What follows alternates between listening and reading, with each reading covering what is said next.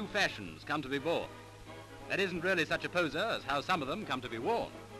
But today we're able to take you inside a famous Paris dress house to see the birth of a new creation.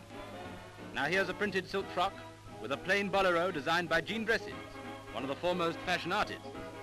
At first sight it doesn't seem very different, but the individual note is in the shape of the shoulders, which are squared and stiffened.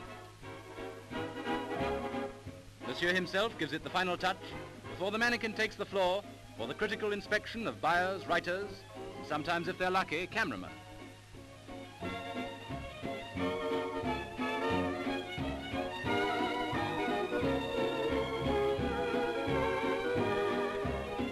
An ingenious idea in draped blouses.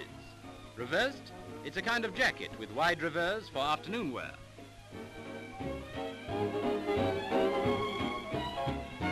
A fancy apron effect that adds a gay, summery air to an otherwise rather sedate-looking frock.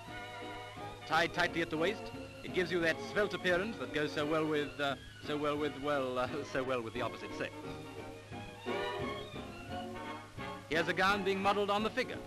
It's an evening frock in cyclamen silk material, adorned with subtly draped folds and those artistic touches that mark the creation of a genius.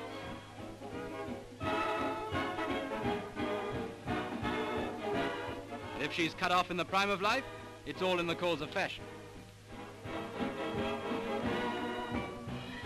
A hood and cape of grey tulle complete the ensemble, a perfect example of gauze and effect.